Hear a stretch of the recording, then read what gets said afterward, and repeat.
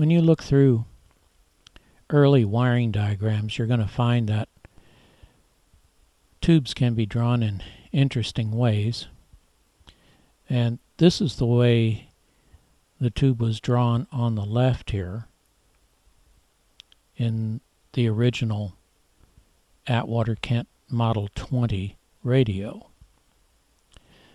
But I've redrawn the diagram, and I'm using the more modern drawing here on the right. This is the wiring diagram of an Atwater Kent Model 20. It represents a typical TRF circuit of the 1920s. All the way to the left you can see two connections labeled A and G. It stands for antenna and ground. And all the way to the right are the connections for the batteries. You can see the A battery for the filament, positive, and then a minus B on the same terminal. Then we got a minus A, then a positive 20, and a B plus, which is 90 volts. And you can also see how the horn speaker is connected to the last audio stage of this Atwater Kent. This is showing the two rheostats and the on-off switch for this radio. The rheostat on the left controls the filament voltage for the first two tubes,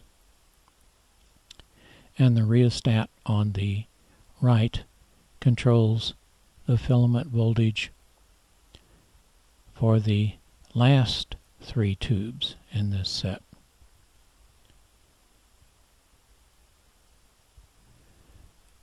This is the RF section, radio frequency section of the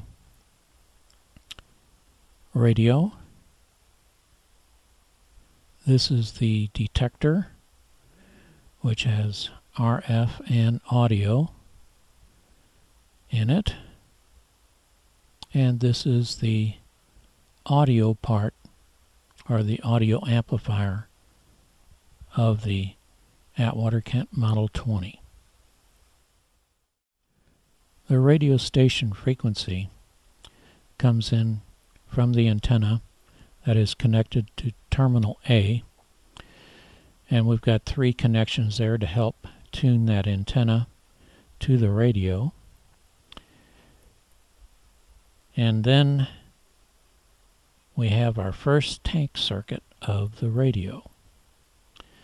This, of course, is to tune in the radio station that we're interested in and help tune out all others. Now, the DC bias for the grid of this first tube here, that is coming from the bottom of this coil up through the top and through a resistor to the grid. But we also have the RF here, and this RF continues on also through the resistor to the grid, where it gets amplified and out the plate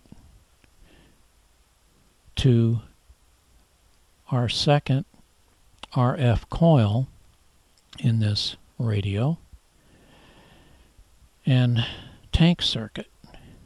Notice that we have a step-up transformer here, and they're trying to take advantage of this transformer best that they can, and it's a step up, which means that the voltage is increased, the current is decreased, but this is tubes are very high impedance devices, so we're more worried about voltage than current, particularly on the control grid of these triode tubes. Now here we have our second tank circuit, and again the bias for that grid is coming up from the ground at the bottom of that coil up and through the resistor over to the grid, along with the RF signal. And again, this signal is amplified, and again we've run into another RF coil or a transformer, and you can see that it is a step-up transformer again. What I'm showing here is the return path for the first two stages of this radio. And if you take a look at the first two plate coils at the bottom, if you go all the way down and to the right, you can see that it goes to B+. But the return path for the RF is going through that 0.2 microfarad capacitor to ground. Now that capacitor isolates the B+ from ground, but allows the RF to pass through it. Now if that capacitor was open, chances are this radio would not play, even though you had B+ at both those two plates in the first two sections of this radio.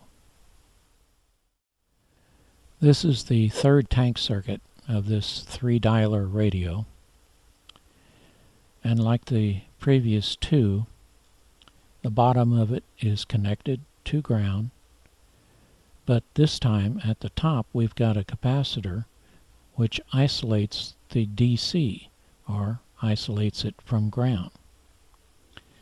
This time we are getting our DC bias through the grid leak resistor to the grid of this tube. This is the detector circuit.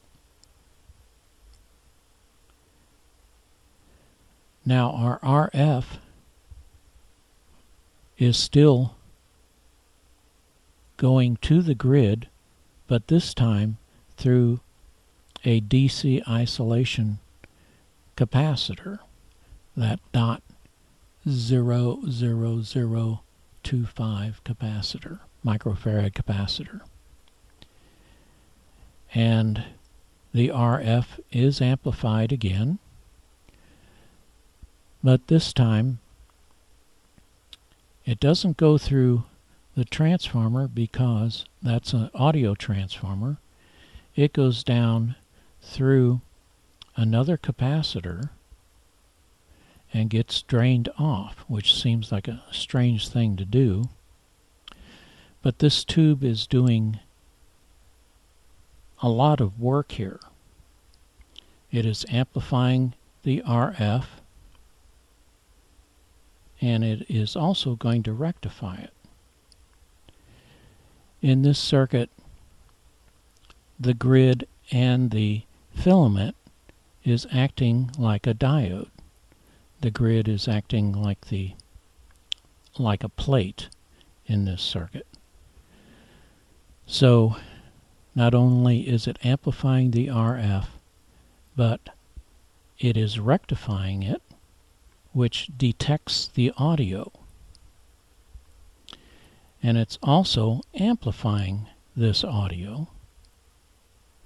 And it's this audio that is now going through the transformer and being transferred to the next stage for amplification.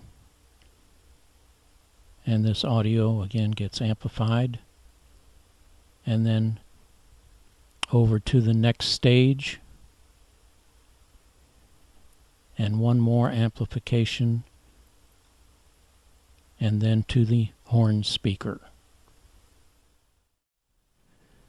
This is showing the DC bias for the audio section, the last two stages of this radio receiver. From the grid, the DC goes through the secondary of the audio transformers, and then down and then over to the right and up to the -A battery connection. So the last two stages, the grid bias is from the negative side of the A battery.